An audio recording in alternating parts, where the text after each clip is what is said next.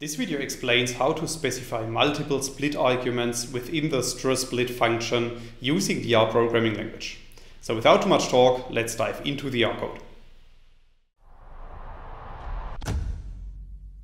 In this video I will show you an example, and for this example we first need to create an example string, as you can see in line 2 of the code. So after running this line of code, a new character string object is appearing at the top right, which is called myString. And we can print this character string to the bottom in the RStudio console by running line 3 of the code. And then you can see that our string contains the letters A, B, C and D, as well as the letters X and Y. Now let's assume that we want to split our character string based on only one splitting criteria. Then we can use the strsplit function, as you can see in line 5 of the code. And within the strsplit function, we have to specify the name of our character string object. So in this case, this data object is called myString. And then we need to specify the splitting criterion. So in this case, we want to use the character X to split our character string.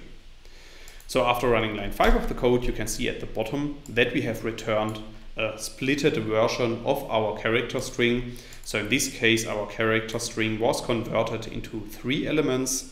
So the first element contains the letters AAA, the second element contains the letters BBBYCCC, and the third element contains the letters DDD.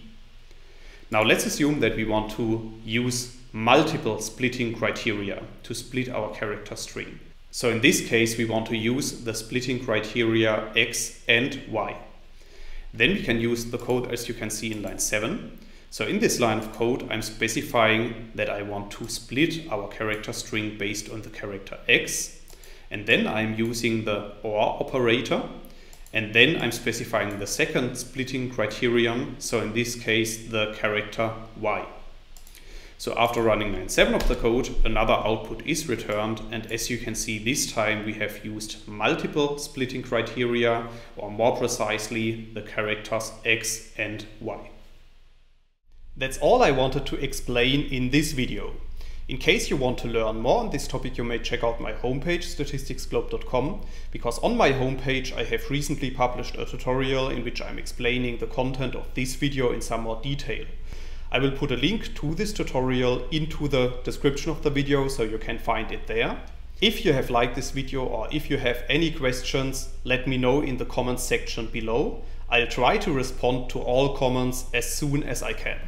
Furthermore, make sure to subscribe to my YouTube channel to get notified about future video releases. I have already published about 500 videos on this channel, and I'm releasing new videos on a daily basis. Thanks a lot for watching. See you in the next video.